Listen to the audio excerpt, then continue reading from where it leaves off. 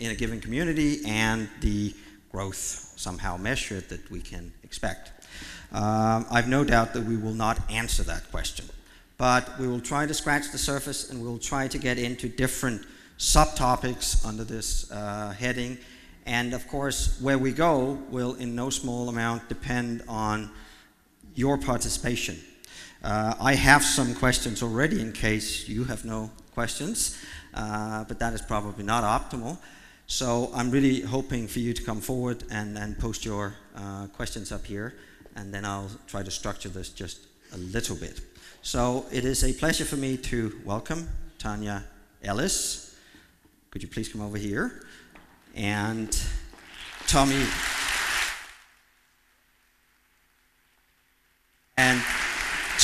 Ehlers and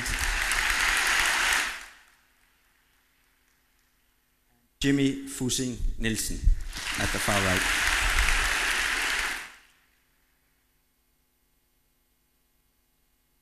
I think I'll start from my far right and ask Jimmy just to say a few words about his, say, background and perspective going into this debate. The reason I'm here is I'm a founder and a managing partner of the tech side of a Copenhagen-based venture capital company called Sunstone Capital. I have seen some of the faces in the other room, but most of you I haven't seen. I cannot recognize them all. We invest in technology and life science, and I'm mostly investing in technology and backing great entrepreneurs like Tommy. Okay. And that's my cue. Nice segue into me. I'm Tommy. I'm an entrepreneur. I don't know whether I'm a great entrepreneur, but I've been so for 7 years after spending a bit of time at not Aarhus Universitet but Copenhagen, studying law there, then went to McKinsey for 4 years, and then for the last 7 years I started 3 companies, liquidated one of them, and sold the other 2, one to Vodafone in 2008, called SYP, which was reinventing how the contact list is used on a mobile phone, and then went on after that to build another company called Podia, which we sold to Citrix earlier this year. My purpose and for being here today is to get you to ask the question, why not? Why should I take a job at Danske Bank and make their share price go up? Why should I work for Novo? Why shouldn't I start my own company and make an impact with something I believe in, something I have a true passion for, and maybe become rich along the way as well, but at least work on something that I truly believe in and make a difference. Thanks. Tanya? Hi, I'm Tanya, and I have a business background, and when I entered the labor market 22 years ago, we had to make a choice whether we wanted to make money or whether we wanted to do good. And by coincidence, I ended up in the private sector working in different management positions in the airline and advertising industry. And when I completed my executive MBA, I wrote a dissertation on the changing values in society and how this will impact the leadership roles and the way that we conduct business. And that is really how I became an entrepreneur by coincidence, because this was the point where I realized that the rules of business are changing. So I quit my job and I started my own company, the Social Business Company, and I've run this company for almost 10 years now. And the purpose of our company is to give inspiration and to guide companies as well as entrepreneurs in how they can develop solutions, sustainable solutions that generate both economic and social value. So I'm very much focused on the concept of social entrepreneurship and sustainable growth. So that's my angle into this. Okay, thank you. So I think I'll sort of allow myself the first question, and then I'll get into the list, which is already back of you. Now, so given your experiences and your different backgrounds, is there, in your estimation, sort of an entrepreneurship deficiency in this country that we should really worry about compared to some of the other high-income countries that we would like to sort of compete with and hopefully stay at level with or even outcompete? Is there a big problem in this country? And if so, can you maybe diagnose it? Any takers? Yeah, there's a fucking big problem here. Because, success, I define success as if you can get this much out of this little talent. That's what I've done. But it's the opposite here in Denmark. We get this little out of this much talent because we have our education sector, even though we love to bash it in the public debate, it's a very, very well-functioned educational sector we have.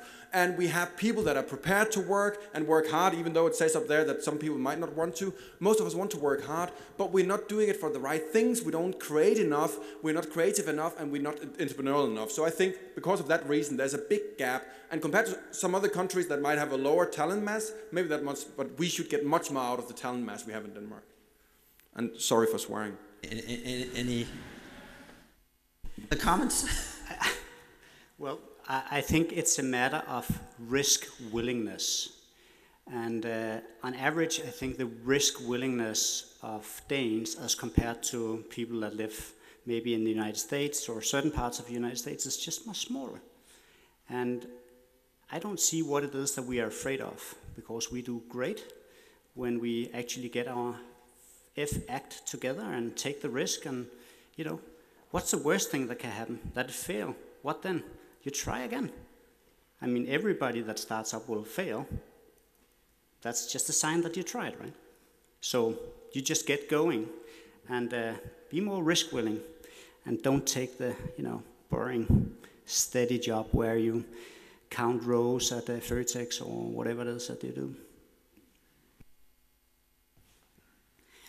Well, I guess that's the dark side of our welfare system, that it has made us lazy and uncreative. So in a sense, I think what's happening right now, this whole, this key question that we're asking ourselves at the moment, what should Denmark live off? And the levels of, the rising levels of unemployment are forcing us to be creative, are forcing us to think in new ways, and instead of asking yourselves, where could I find a job and how could I get employment, maybe we need to start asking questions like, what kind of company would I like to work for, and why not create it myself? So here's at least elements of a diagnosis, I guess. So let's blame it on the welfare state. No, the society is not creating us. We are the society. And if we believe that we can blame it on the welfare state, that we're not entrepreneurial enough, then we'll never change this. So it starts with you. You're looking at your career. You're looking at some choices. And you need to change that. You need to change the trajectory of Denmark. We're too old to do that. That's true. Oh, I'm not, but... And I'm not blaming the welfare state. I think there's also an element of culture here, because Jimmy, you were talking about the willingness to take a risk, and I think that the culture for many years here, talking about entrepreneurship, has been that if you fail, then you're not good enough. And I think this culture is changing now. That in fact, if you do fail, it's a kind of endorsement that hey, now you're getting to learn what it means to run a company and to be an entrepreneur. So I think there's also a cultural shift that's going on. Hopefully. It's going on. Okay, so low risk tolerance is a problem. We could dismantle a certain system, maybe over the long haul, increase risk tolerance. Are there, in your experience, are there other sort of systemic problems? Because you could think of this as, I don't know, a long-grown systemic problem. So for instance, in order to be entrepreneurial, I guess there has to be a certain willingness of some people to enter cash into this system. So the funding side of things, are there systemic problems there? When you have ideas, there are ideas out there. There are no shortage of ideas, presumably, right? So is there other systemic problems than this broad welfare is to blame everything? There's money. For the great ideas, there's money. It will be always be like that. I think what you've seen over the last years is that the funding availability have reduced after the 2008 crisis. I mean, in the other room I showed that it's approximately, a quarter of what it was 3-4 years ago, the fundraising for venture capital, which is at least one of the backers. I think also business angels have lost money and so on, so there's less funding, which means that you need to stand more out. But I mean, taking risk and is systemic. I mean, the last 10,000 years we have learned that to be fearful, right? So it's pretty systemic, I would say. But I think we need to look at it with the backing and so on we have, with good educations that we have and so on. There's not much risk, actually. Just don't upgrade that bloody department. Wait a couple of years and take some risk instead of buying another apartment and debt yourselves too early. Okay, so let's actually take one of the questions which are up there. So, given this, what is then your best advice to a rookie entrepreneur?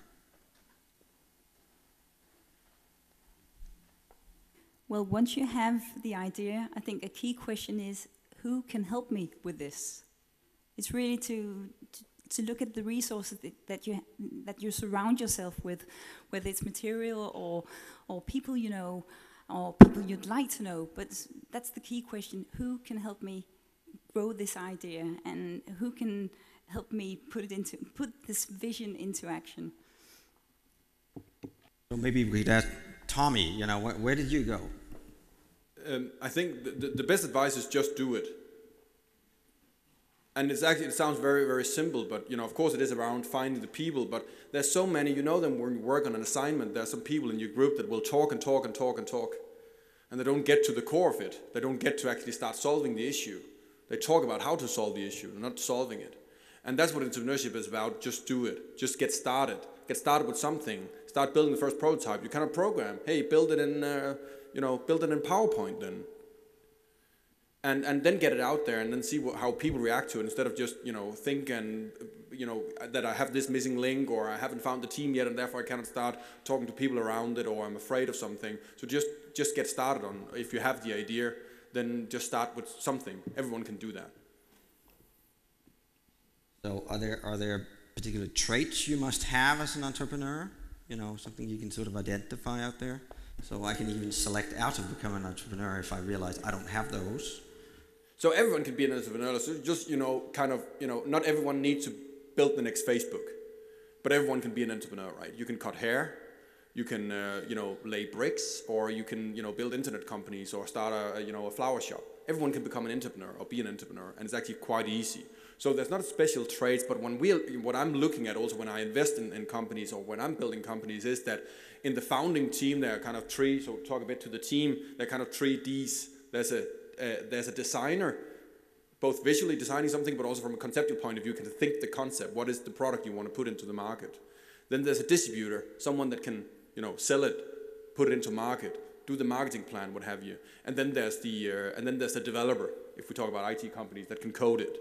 If you have these 3, sometimes it takes 2 people to find these to cover the 3 Ds. Sometimes it takes 5 people, but that's kind of what you want to look for. So when you look at your trade, many of you might be either designers or distributors.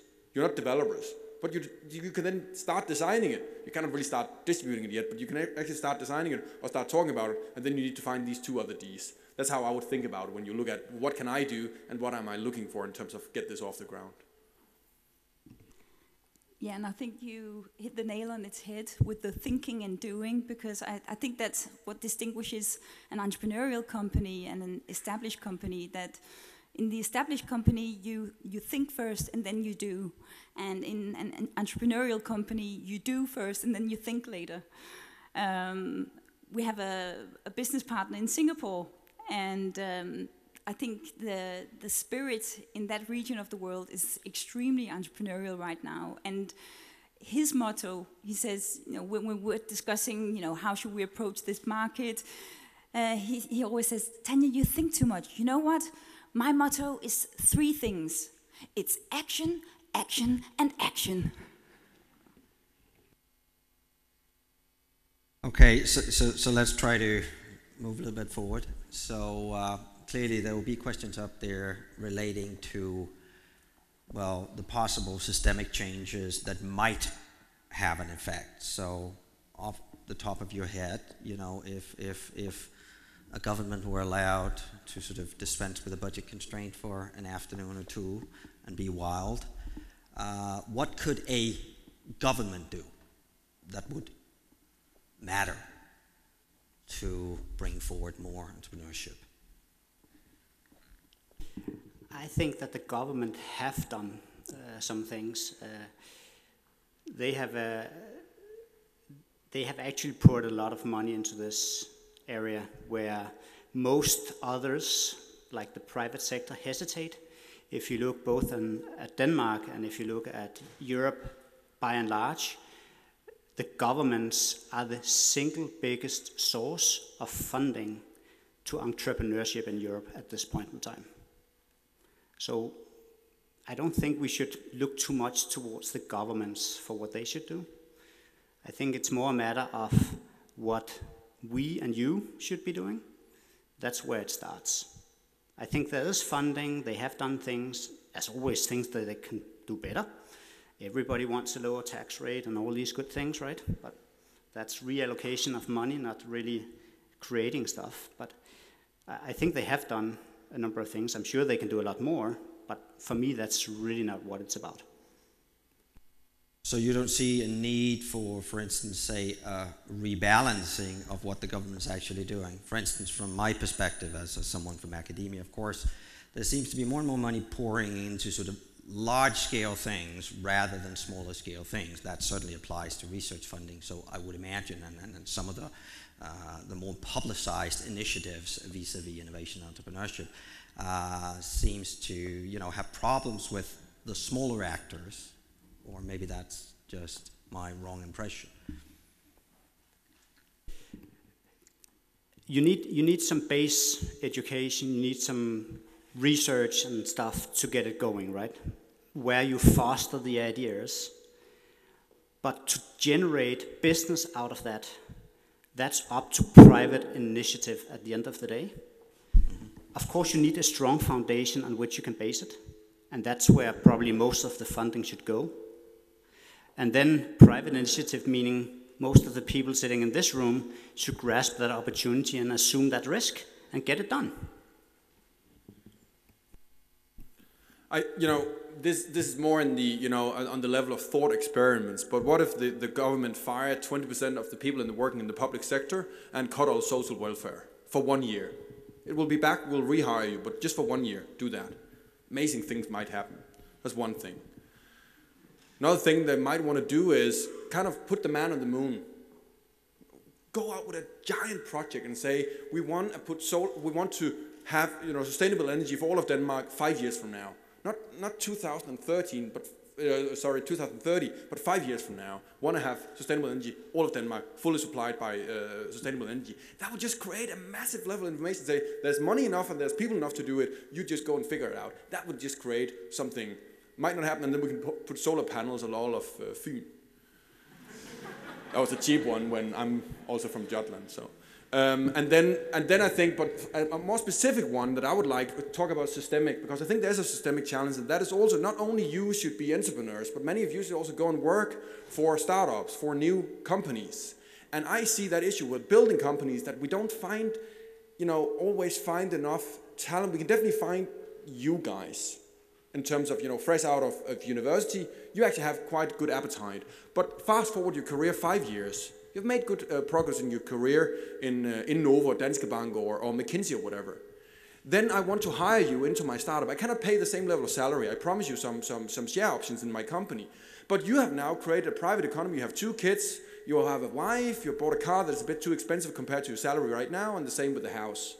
You do not have the flexibility in your economy to then take that bit of that company and work for that for the next 2 years. So you will not take pick up the phone when I call you and come and join my company. And that's the issue, because there we create too few big companies because we cannot get the mid-30s experienced people to work for startups because they need to continue to work for these big companies because they can pay the salary. So something the government might want to do, and everyone will say it's impossible, but let's try to do something around having tax credits for go and work for a startup. Instead of saying that will be a big issue, then let's try that and see if that could give people, actually, they could keep the same money paid out, but they could then work for a startup for a couple of years. I know every company wants to label themselves as a startup then, but it might be possible, because that's a bit what they do in US. They don't have tax credit, but they have savings, because they know that they have to pay for some of their own medical expenses, and they know they have to pay for their kids' education. And sometimes they can use that to give them a bit of a buffer in the private economy and take that bet. So in the US, if you look at people, they go in and out of these big companies and then go for a startup and then go back and work for IBM. So if we can carry that flexibility in the Danish kind of job market, I think that could change things as well. So is the Danish systemic attitude to failure a problem here? That is a systemic problem. Yeah, but it's the other side of the risk willingness, right? So I think that the point that Tommy is making, that you get too comfy, right? So you have the houses and cars and all the good material things, and when you have it, it's so difficult to give it up again. And it is, startups don't pay the same rates. So that's why you need to get it done exactly coming out of school or beginning. And that's why I say don't go for that indebtedness to begin with. Leverage was your parents. Deleverage, this you guys. That's how it is. Else? Okay, so at some point I have to move us into the university, so let me no, but just look at the questions. Now, since we are in a university, we're often asked, can a university contribute? Is there such a thing as is such a thing as formalized training in entrepreneurship even possible? I guess you sort of hinted at, so maybe you can go first. Did I hint at that? That might not be possible or worthwhile. No, I don't think there's a formalized education for that. I think it's a choice that you have to make. I think you are educated to become entrepreneurs. Right now, you are educated to become entrepreneurs. And it's a bit, just facing the fact that you need to take a bit of a risk, and you cannot just take the paved road in every choice you're making. So don't wait for that formalized training, and then everything will come to you. Then the first failure where you don't hire the right guys, then you know what to look for next time and all of that. So a bit the doing creates the learning curve. So once you start doing that, then you will see an extremely steep learning curve, and that is the formalized training. But if you want, not formalized training, but if you want training on the job, then again, encourage you to then go out. There's a lot of startups that are looking for people like you to join them, and not go and work for what's the natural choice, to work for Common Royman if I studied law, or go to work for one of the government institutions. But go and work for a startup instead. That's a lot of training in that. And then later you could do your own company.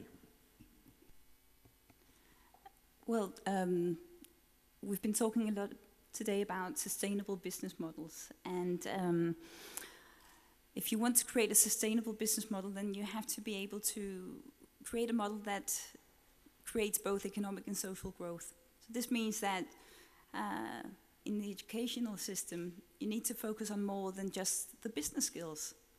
So what the educational system could do would be to provide a framework where it's possible to develop not only your business skills, but also your social skills. And we're seeing this already in different business schools around the world, that they're sending out their students on discovery expeditions to emerging markets, for example, or developing countries. So they get a sense of, what are the issues here, what are the needs, what are some of the societal problems that we haven't found solutions to yet. So that's one way of building in both a social consciousness, and it's a vehicle to develop your social skills, and also to look at, well, how could we develop a solution that could also be financially feasible. Volunteering could be another way of opening up the educational system to society. So why not create a program where students could go out, do volunteering for an NGO, for example, to again get a sense of, what are the issues out there in society, and how could we utilize our business skills in ways that could develop solutions to some of these issues, some of these needs that we still haven't found answers to. But isn't that slightly different from training entrepreneurialism? Isn't this sort of taking us back to the good old days when upper middle class British people were sent on a tour of the world to learn things and etc. Which of course, you know, makes sense. But is that the same thing as I think what I was talking about? I don't think so. It's a different thing. I think my point is that, I mean, you need to open up to the world and you need to go out into the world. And this is not a new imperialistic way of thinking, is to go out and learn and actually, you know, listen to, you know, what are the issues out there so you get a sense of reality. Because I think that's what happens in many cases, is that when you get out of the educational system, you get this reality shock because things aren't as you read about in the textbook. So getting that reality check throughout your time in the educational system could, well, make you more ready to take some of the risks that you need to take, and could actually give you some ideas to, you know, new companies that need to be brought out there. Having an education does not reduce the probability of having entrepreneurial success. It's a good starting point from skills. After skills, you need experience. And when you have experience, and maybe even before you have it, you need to have passion. Because nobody today, not at big companies or small companies, do want to work with something without a cause. At the end of the day, you should choose something where you have passion.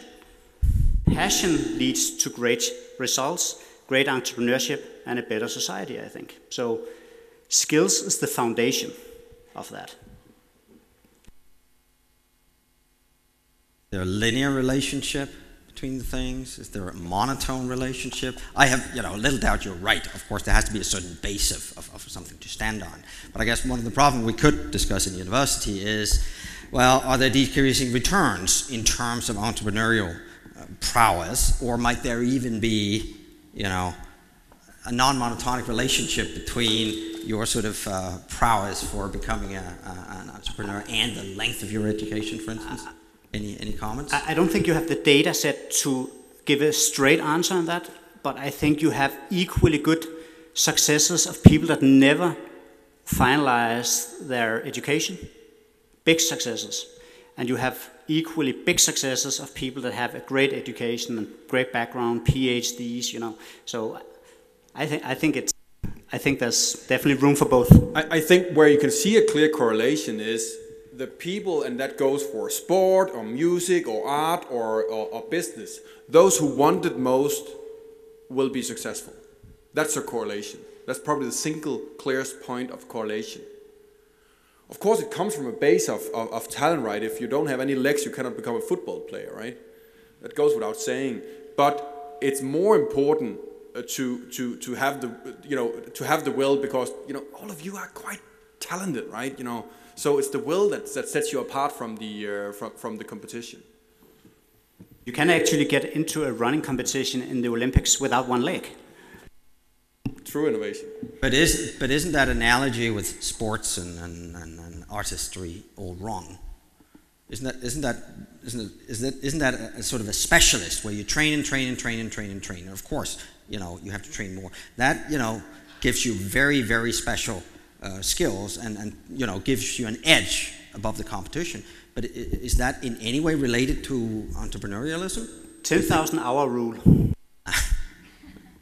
No, it's completely related, I believe. If you don't believe that, working on something, and maybe, you know, okay, Rovio, the company that did that's doing Angry Birds, right?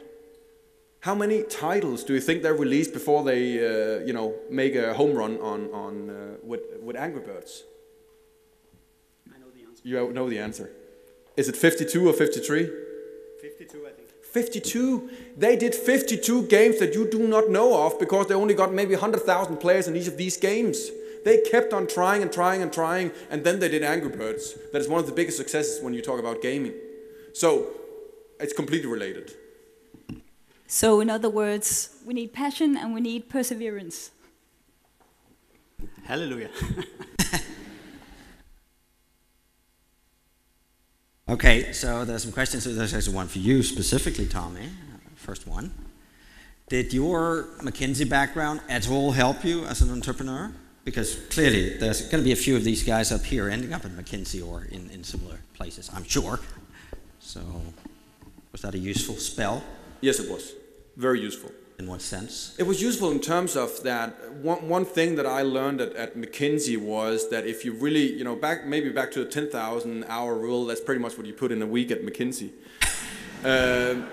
But you know that if you put in and you try and you want to go for the last decimal and you go for, if not perfection, then something very close to it, you can actually achieve amazing results in a short amount of time. And that, we don't learn that, right? We don't learn that we should work that hard. We should, work that hard for our schoolwork or on universities. That doesn't come natural for Danes, right? Because we're a bit comfy. So we don't work that hard. We're not always prepared to go for the last mile, unlike American students, Chinese students, Brazilian students, Indian students. So, and that's what you get out of McKinsey, because then you're just forced to do it. You need to learn, know everything about the pharmaceutical industry and solve their productivity issues in a matter of 3 months, right? And tell that to people that have been working in that industry for 20 years, right? And that's quite something. And I think that was a bigger thing for me. And then, of course, some very practical things around how you build, and I saw how big companies are working and how I should not be working then. I want to paint a picture which gives a little bit of perspective. So I'm sitting at a Hotel Marriott in Tel Aviv on the top floor, where I was welcomed by the Prime Minister of the country to view and have discussions with a number of the startups out of Israel. And I'm having, I think, 6 an hour. So there's a lot of people coming in and out of the room. And suddenly there's a delay. And I didn't know why the last set of people were not coming. And then 2 soldiers with full armor and Uzi over their shoulders came to me and said if I was Jimmy. And I got all nervous. And they laid down the Uzis on the table, and they wanted to give me their 10-minute pitch before they went back on patrol at the Gaza. Now, they convinced me that they could run a business, and they were not afraid of much. So that's what I'm talking about.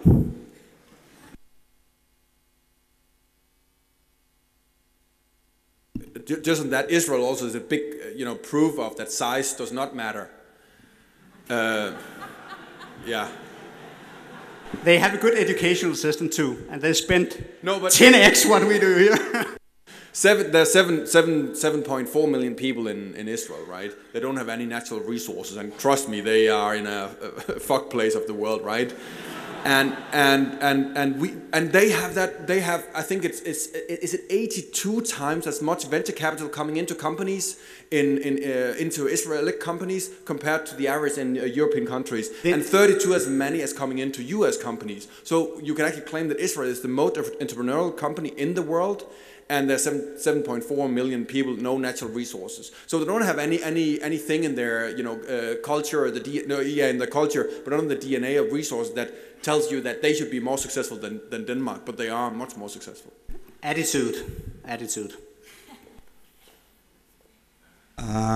There's another question suggesting that being successful as an entrepreneur is pretty much down to luck. If so, can we learn anything from you guys at all? Should we just leave? I don't believe that it's down to luck. I think luck plays a role. But if you spend 10,000 hours on something and get good at it, I think you have a much better chance of luck.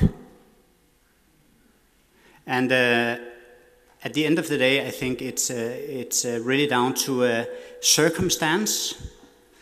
It can be, parents' background, how you were raised, and so on, which is out of the control circle of the individual. So in that sense, there could be some luck. But I think at most, it's down to, working hard on a problem that you really want to work on and make sure that works. So an example here from I don't think it's about luck. Luck plays a role. So just repeating what Jimmy just said. So an example from when we sold to Vodafone in 2008. We went down to Mobile World Congress in Barcelona. We came with our new innovation. That was this brilliant working piece of software on the mobile phone that transforms your experience of a contact list. So you can see people before you call them and see what they were and what have you. Facebook feed and Twitter feed coming into that. So we have this small booth, 10 square meters. Didn't pay much for it because we couldn't afford much. And then Yahoo had this giant booth, 300 square meters, next to us. And Yahoo announced a product that was similar to ours, but they have been having 200 people working it for 3 years. And we've had 10 people working in it for 3 months. What happened then was that some negotiation between Yahoo and Vodafone kind of blew up or imploded or whatever you say in around that kind of early 2008. So Vodafone was on the lookout for something alternative. They saw us because we were placed by coincidence next to Yahoo. We didn't pick that, so that's luck. And then we were there with our product, and they saw that, and then were like, but this is the answer to our prayers. That's exactly what we wanted to. And then ended up with Vodafone buying this company with the technology, this product, for 32 million euros. And luck played a role in that because we were placed next to that. Those negotiations broke down 2 weeks before. Those people were there at the right moment and what have you. But if we didn't develop that product, if we hadn't gone to that, if we hadn't raised the money to go to and pay for this, participate in this fair, it would not have happened. So just to try to put an example on what Jimmy just said, it plays a role, but you need to be out there and work extremely hard to get there. Yeah, and I would say that I don't believe in luck, but I believe in timing and synchronicity. And then I believe in a whole lot of hard work because it gives you experience. So that's the reason why one of my favorite mottos is that it's funny, the more that I practice, the luckier I get.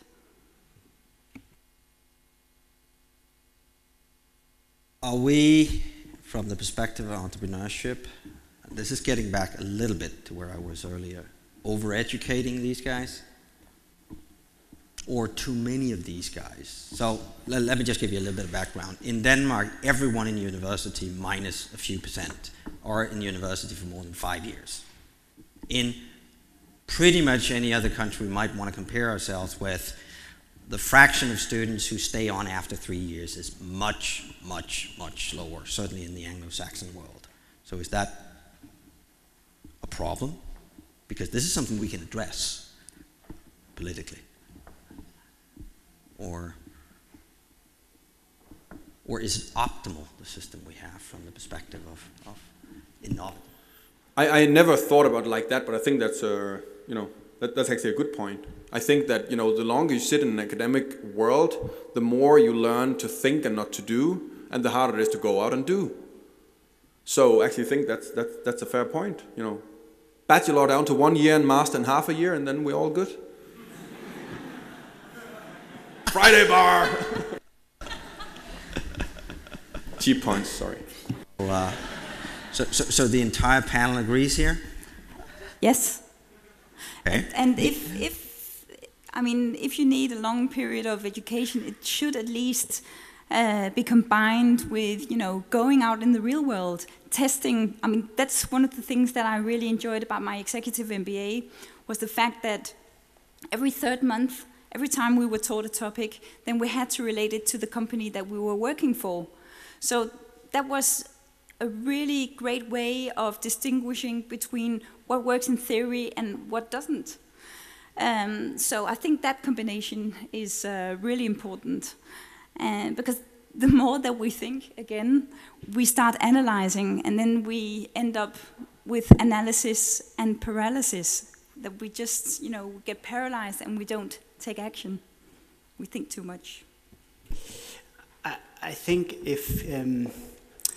what could be important is blending skills also within specific single individuals.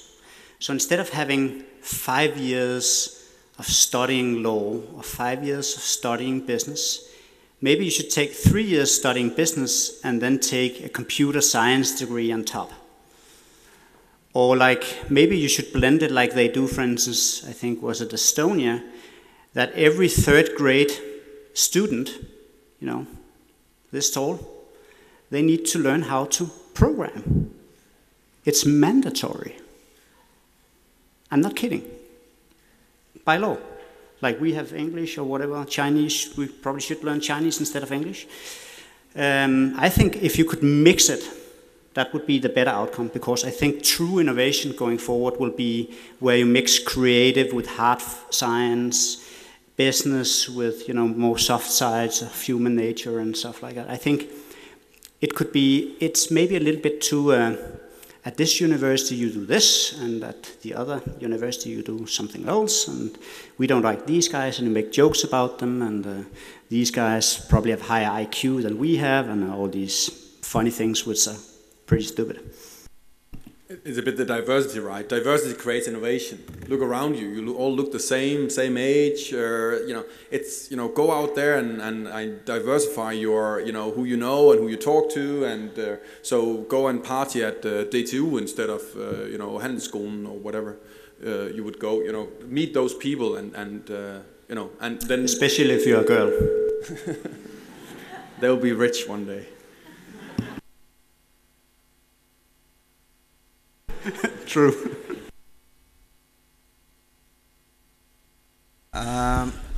There was someone in the audience, or several actually, who apparently didn't buy the analysis of the effects of the welfare state, and who suggested that it should go the other way around. Because since you're not, even if you fail, going to be left in the gutter, you should be willing to take more risk. Being a microeconomist, I can sort of, I'm sure I could write down such a model that would have those effects dominate over the other ones, where, so these are obviously economists asking those questions, I guess. So I didn't get the question quite. I think that, you know, the whole Danish setup with, you know, I'm an economist, but I didn't get it.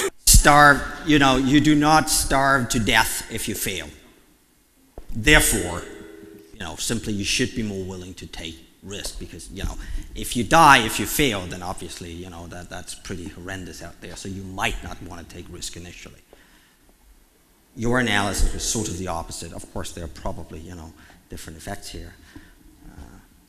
Well, I think the US system is one where if you take risk and you succeed, you get wealthy. If you fail, it's pretty awful. I don't think that is necessarily a good way of doing things. I think, of course, we should have a welfare state to some extent. I think everybody would agree. But now it's a little bit too much, I think.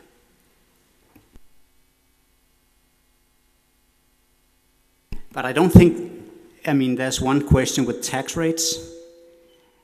If you do it for the money, you will fail.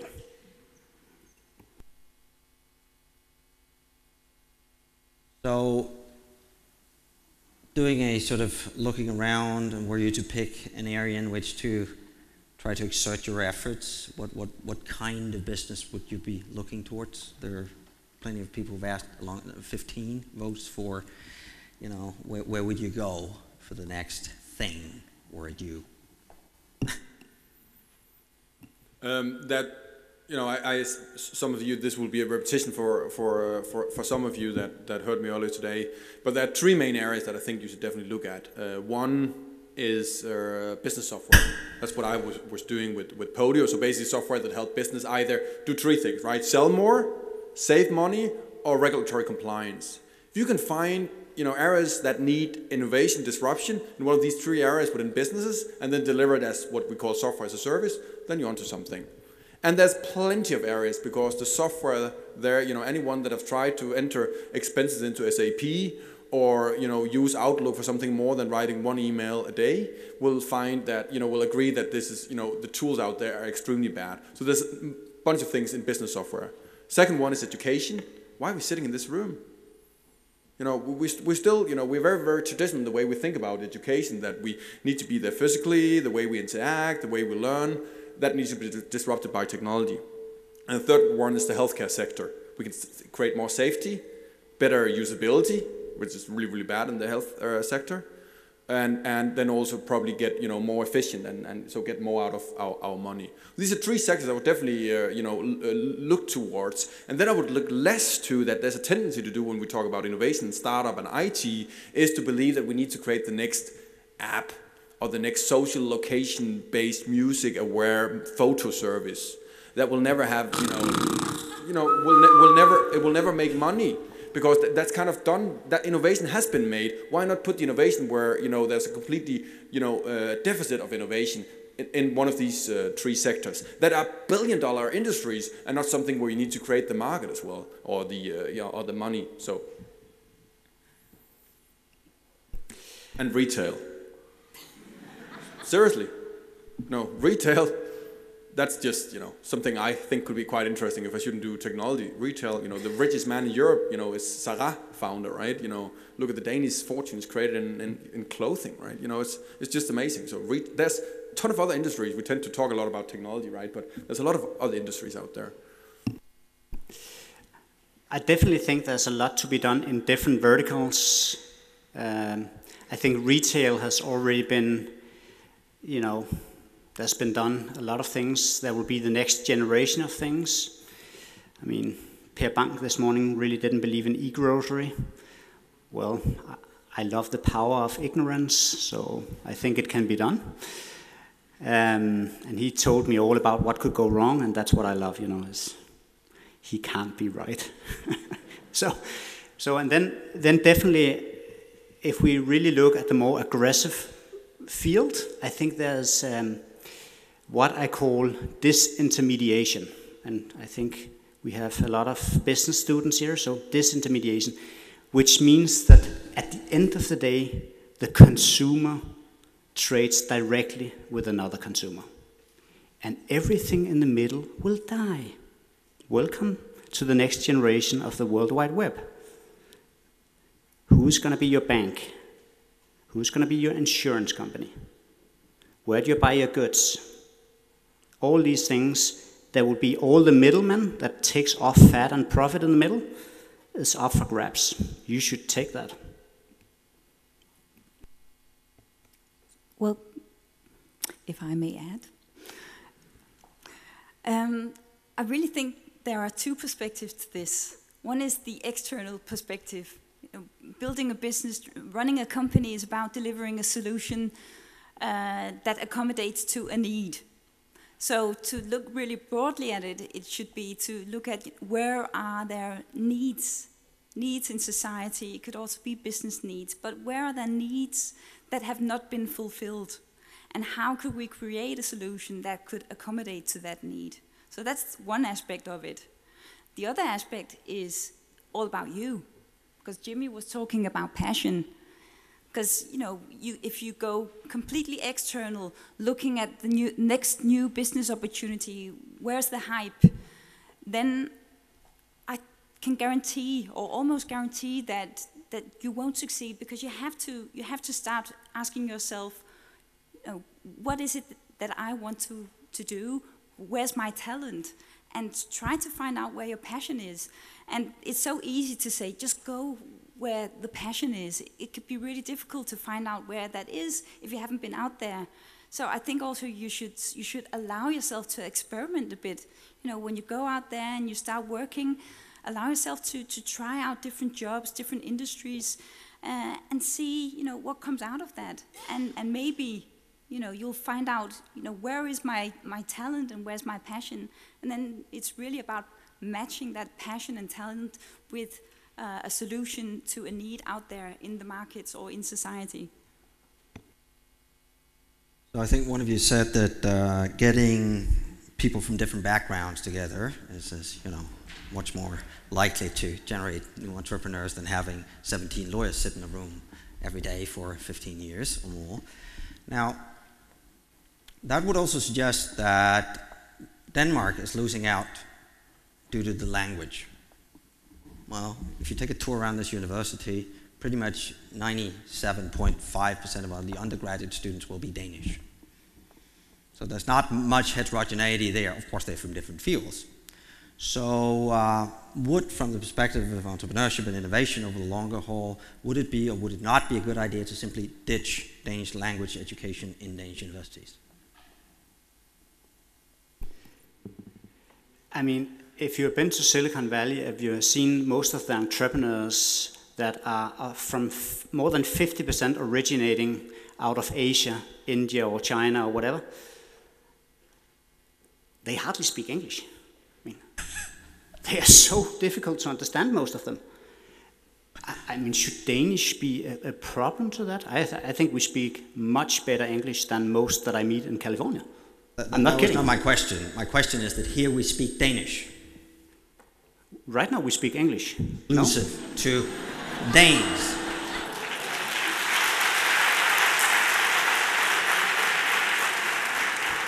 It's a global language. We speak it now, so it's great.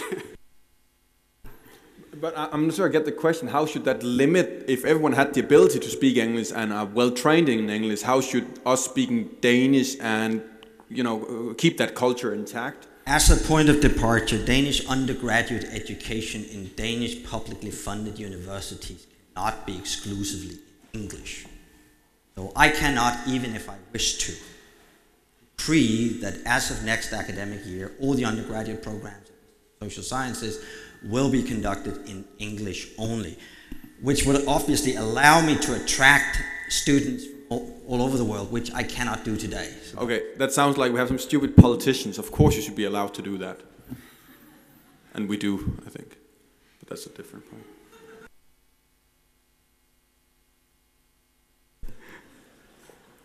Maybe we should do it in Mandarin next time. We can do that. Well, not me, but... Not me. Okay, so I think we're getting close to 4:30. So yes, there is a very eager question over there. So microphone, I don't know, 20 rows up.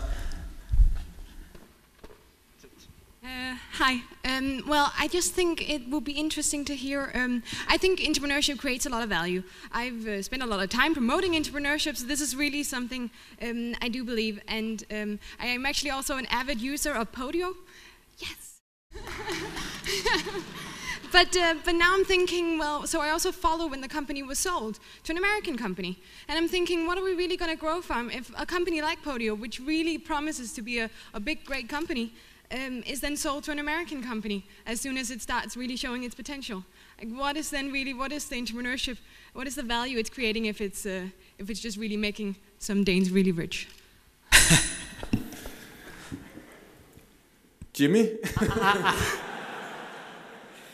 I will answer that question, then you follow up. Okay, fine. Because I have a perspective on that one.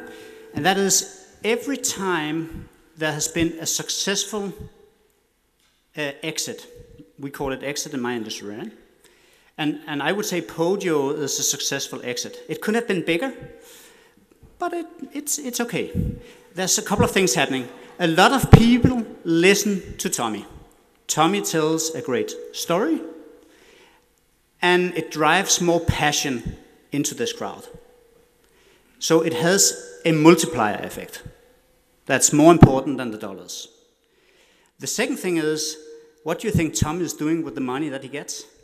He invests in new companies. No? Am I correct? I have, but you know, point taken. And I'm glad you're pointing that out, because it's so easy for me to stand here and sound like, you know, extremely successful. I created so far, you know, if you count Podio and SIP together, you know, 70 jobs. Is that something to put me on the stage for? You know, I sold both companies and created innovation for, you know, to go on the stock exchange in London or in New York. Is that something to put me on stage for? I'm not sure. I'm here, I tell the story, but I think it's a fair question to ask, shouldn't we build more ambitious companies? And I hope that the multiplier effect Jimmy is talking about does create something, and I get more bold in the future, so I don't, you know, is a sucker for in the next big check written out, but want to build that 10, 20-year company that creates 10,000, you know, a lot more value than I have done. So thanks for pointing it out. It's a fair point. The bigger the exit, the bigger the multiplier. Okay, so on that note, I think we should thank the panel, Tanya, Tommy, and Jimmy, from some very inspiring commentary on important issues. So thank you, guys.